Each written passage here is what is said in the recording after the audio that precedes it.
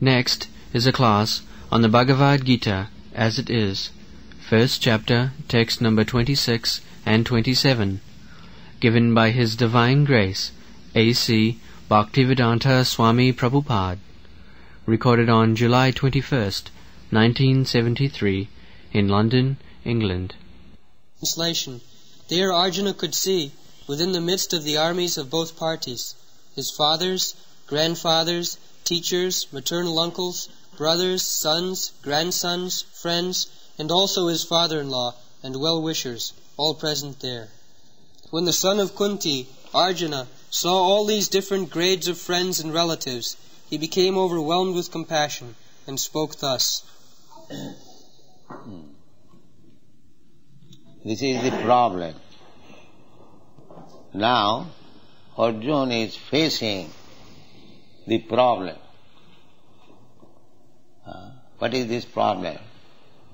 Suppose you bring all my friends, my relatives, my sons, grandsons, my father-in-law, brother-in-law, friends, my animals, because there are soldiers, Senaya Rubhayoropi, there are animals also, horses, elephants, they are also within the membership.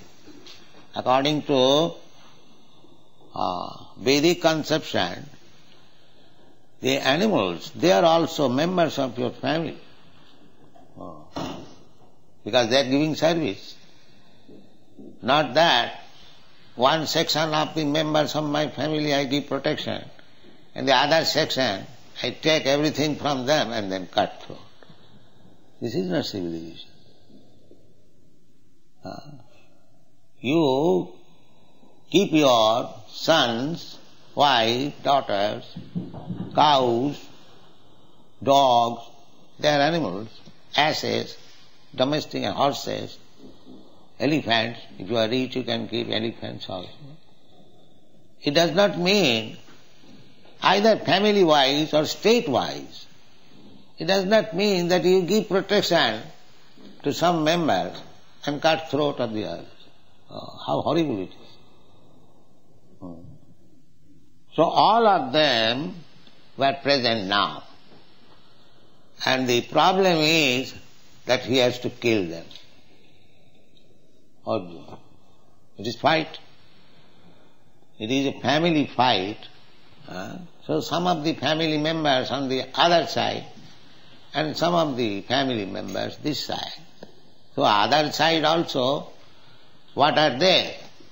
The Tatrapasat Sitan Partha Pitrin to Pitamahan. Pitrin, teachers, and Pitrin also. Pitrin means those who are on the status of father. And Bhishma Dev was a grandfather, a real grandfather, Pitamaha. He is on the other side.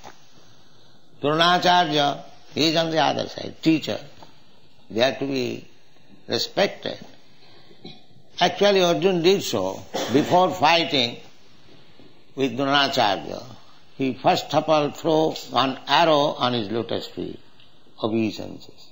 This is the etiquette.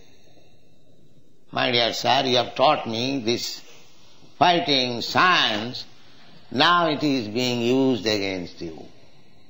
Duty. So I offer my obeisances. And Dronacharya also threw another arrow touching his head. My dear boy, become blessed. This is duty. How blessed? By killing me. I know you will kill me, so I give you blessings that you kill me. This is duty. The disciple is fighting, touching the feet of Dronacharya. My dear sir, it is duty. Now you are face to face to fight. So give me your blessing. This is one side. The other side, blessing. Yes, you are my all blessings. So, this is the problem. this material world is problematic, especially when we have got these family relationships. Society, friendship and love, divinely bestowed upon man. They say. It is not divinely bestowed. It is not. It is entanglement. It is entanglement. Grihapatta.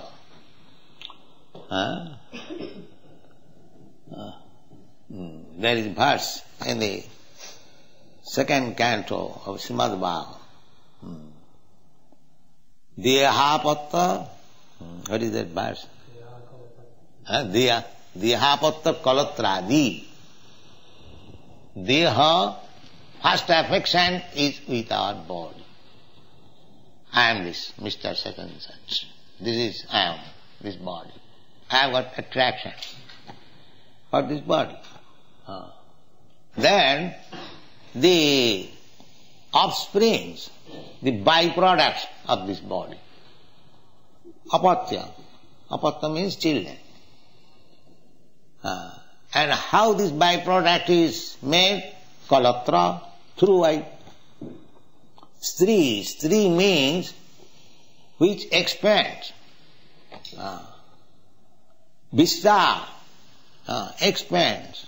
I am alone. I accept wife, Stri, and with her cooperation I expand. So one who helps me to expand, that is called Stri. Every Sanskrit word has got meaning. Why woman is called Stri? Because she helps expanding myself. How expanding? Deha patta kalatradisu. I get my children. First of all, I was affectionate to my body. Then, as soon as I get a wife, I become affectionate to her. Then as soon as I get children, I become affectionate to children. In this way, I expand my affection for this material world. This material world, attachment. It is not required. It is a foreign thing. This material body is foreign. I am spiritual. Aham brahmasmi. But because I wanted to lord it over the material nature, Krishna has given me this body. Daivanatrena. He is giving you body. He is giving the body of Brahma. He is giving you the body of ant as you desire. As you desire.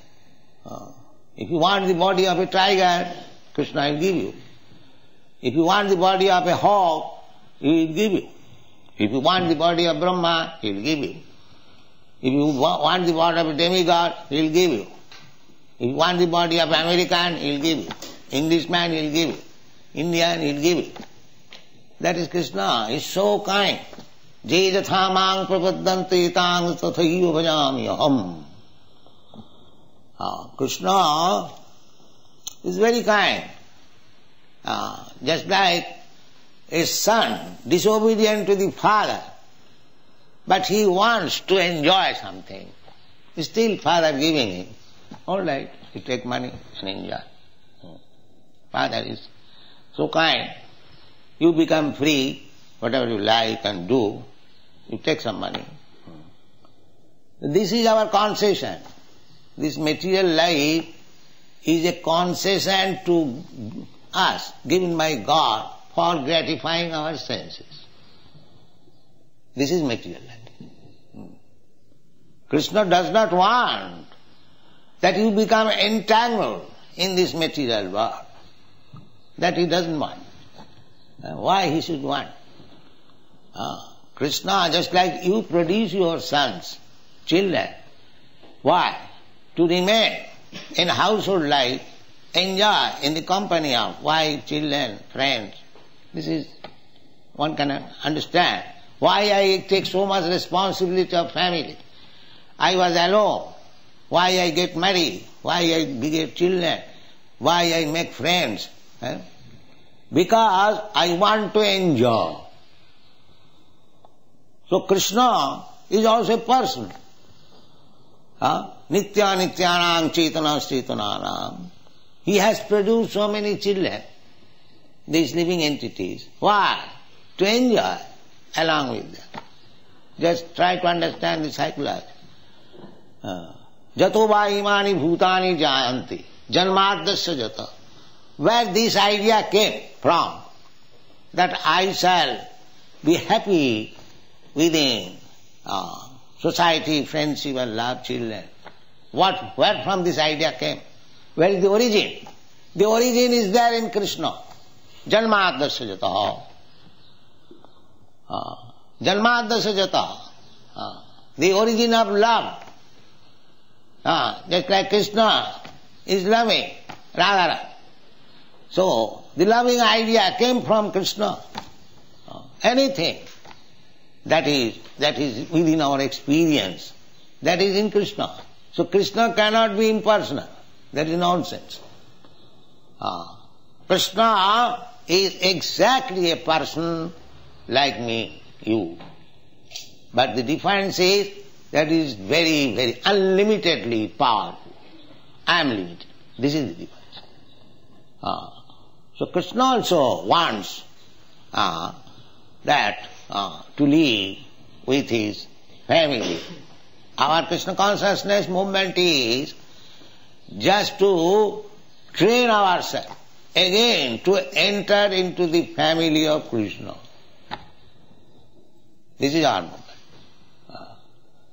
With these families, the so-called families, we are suffering. We are suffering.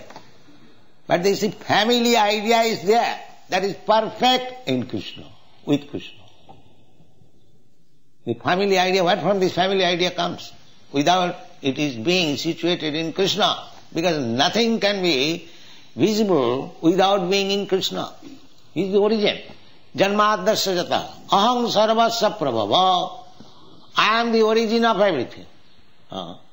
So, whatever we are seeing in this material world, the origin is in Krishna.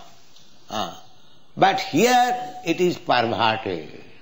That is the only difference. Just like a tree, the original tree is standing erect. But when you see the perverted reflection of the tree, everything is topsy-turvy. The upside has gone downside. You have seen the reflection of the tree. So the upside downside, when the upside of the tree becomes downside, that is called perverted reflection. So this material world is perverted reflection of the spiritual world. It is false in this sense because it is reflection. Otherwise, exactly the same thing are there in the spiritual world. Urdhva moolam madhu shakha asatham abhayam vidu. There is in the Bhagavad Gita, you will find in the 15th chapter. Urdhva moolam. Here, this material world, the origin, moolam means root, is upside. Upside, because it is reflection. This tree is erect and this is reflection, so the root has gone upside. So here is the problem. Because we are attached to this so-called family, society, friendship and love, when Arjuna was faced, then he became Kripaya parayavishta visidan idam abravit. How it is possible, Krishna, that I have to kill the other side, my fathers, my father-in-law, my grandfather, my sons, my grandsons, my brother, my so many friends. So it is natural. Kripaya paraya avishta. He becomes overwhelmed with compassion. Kripaya paraya avishta visidam. Very morosely. Krishna, I'll have to fight with them, I have to kill them. Why this consciousness came? The other side also, Duryodhana. Why He did not think in that way. Why? Arjuna is thinking. Because he is devotee. That is the difference. A devotee thinks like that. A devotee does not like to kill anyone, even an ant. Why he should be encouraged to kill his friends? A devotee is like that. Jasyasti bhakti bhagavati akinchana sarvai gunai tatra samasate sura. This is the result of devotional life. Arjuna was insulted, Arjuna was taken away, all his belongings, Arjuna was banished for 13 years, his wife was insulted, so many atrocities was done to him. Still, when the question of killing came, he was not very happy. No. This is Vaishnava. This is Vaishnava. He is ready to excuse even the greatest enemy. But Krishna does not want. If you insult his devotee, the devotee may excuse, but Krishna will not excuse. This is Krishna's position. Therefore, be careful to insult a devotee. A devotee may excuse you, but Krishna will not excuse you. Krishna is so strict. He cannot tolerate any insult to his devotee. Therefore, this arrangement of fighting. Arjuna wanted, no, let them be excused. Krishna wanted, no, you must fight. You must kill them. This is the position. So, he is within the dilemma. Krishna is insisting that you must fight and kill them. But he is thinking, how shall I kill my kinsman? This is the problem. Therefore, tan samiksha sa kauntiya sarvan bandhuna avastita. All friends are there. Lipaya paraya vishta visidan idamabravi. So this is one side. That if you want to please Krishna, then you have to be prepared for killing your so-called relatives. If you want Krishna, if you want to please Krishna. So, this whole Vedic civilization is made just to train how you can be detached from this so-called family affection. This is Vedic training. First of all, brahmachari. Brahmachari means to lead the life of austerity. A brahmachari is supposed to lead, to serve the spiritual master at his home, and he has to work just like a menial. He may be a king's son or a very great Brahmin son, but as soon as he agrees to live with the spiritual master, he has to live just like a menial servant. Whatever the spiritual master will order, he has to do it. This is brahmacharya. And they would gladly do, because their children, brahmachari life begins from 5 years. So you ask any child to anything, he will do. They are learned. They are given education. Go from door to door, house to house, and bring some alms. So, brahmachari means the neighborhood, their sons. So when the brahmachari goes for begging, mother, give me something, alms, immediately, some rice, some dal, some atta is given, or some vegetables, sometimes some money. So they bring everything to the spiritual master, and it becomes the property of the spiritual master. Because he has begged, it is not his property. Sarvasam Guruvid, everything is Guru's property. So much so that after cooking everything, the spiritual master will call, my dear boys, come on, take prasadam. But if he forgets to call somebody, he will not touch. He will not touch. This is brahmachari. Oh, spiritual master has not called me, so I fast.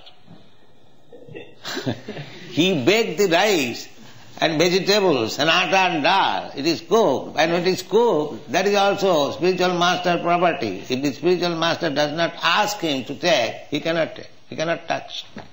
This is brahmachari life.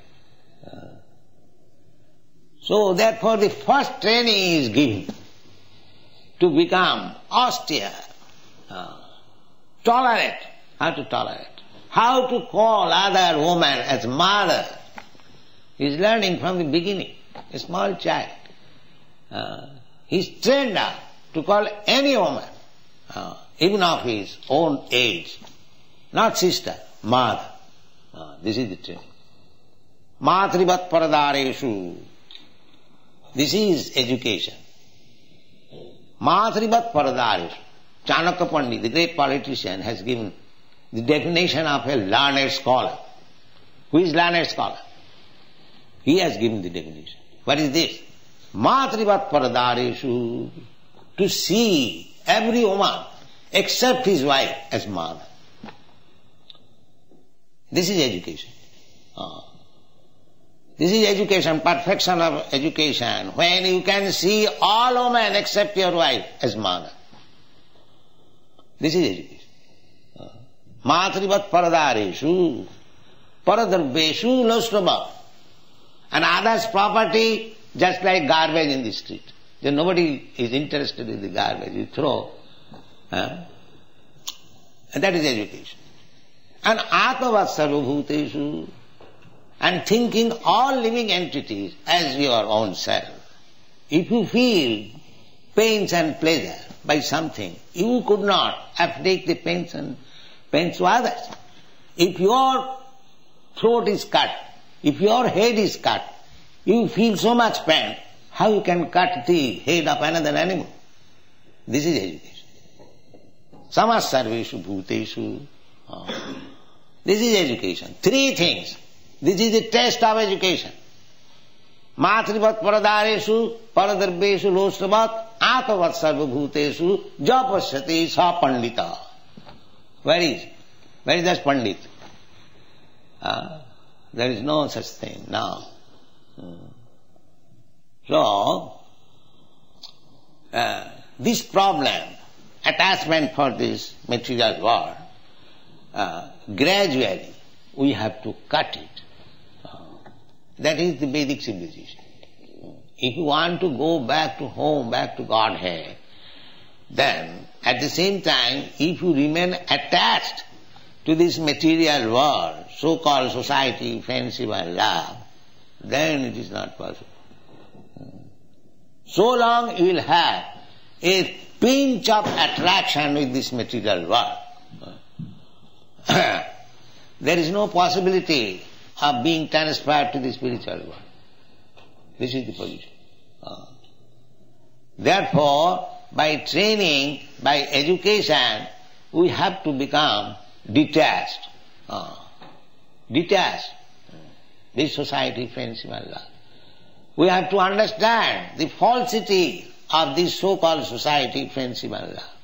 It is just like, because we are being carried away by the waves of Maya. Bhaktivinoda Thakur has sung, Mayar vase jatcho bhese khacho habu dubu bhat. Just like you see sometimes in rainy season, so many plants and creepers and vegetables and so many other things are floating in the river, going. Similarly, we also are all floating in the waves of Maya. Mayar vase jatcho bhese. Kacho habudu, sometimes drown, sometimes on the surface, sometimes on the other shore, sometimes this shore. This is going on. So long we are in this material world, we are being tossed by different currents, and sometimes I am here as the master of some kingdom, and sometimes I am dog of somebody else. This is my position. The same thing, very good example. There we are being carried away by the waves of Maya. Sometimes we are gathering together, so many straws and vegetables are gathered together. And sometimes the same vegetable and straws are thrown asunder. One is there, one is here. So here also, we assemble here as society, friendship or love, exactly like that, in the waves of Maya. Nobody is your father, nobody is your mother, nobody is your sister, nobody. It is simply Mayic, illusory combination. Illusory combination, temporary combination, and we are so much attached to this combination that we are refusing to go back to home, This is all. Therefore, we have to meet them in the battlefield of Kurukshetra, and if required, we have to kill them and execute the order of Krishna. This is our position.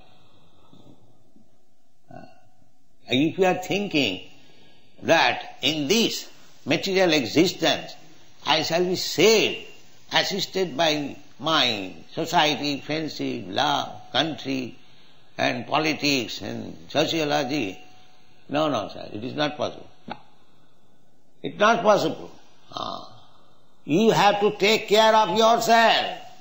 Your so-called society, friendship, love, country, nation, and this will never be able to help you, because you are under the clutches of Maya. Devi jesa gunamayi mama maya duruttaya prakite kritamani gunai karmani sarvasa ahankar vimuratma karta ham miti mannate. You are under the clutches of Maya. You have no independence.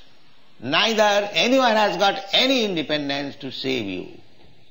That's not possible. The same example as I gave some time, that you learn how to drive aeroplane. So you go high in the sky, but if you are in danger, no other aeroplane can help you. You are finished. Therefore, you must be a very careful pilot to take care of yourself.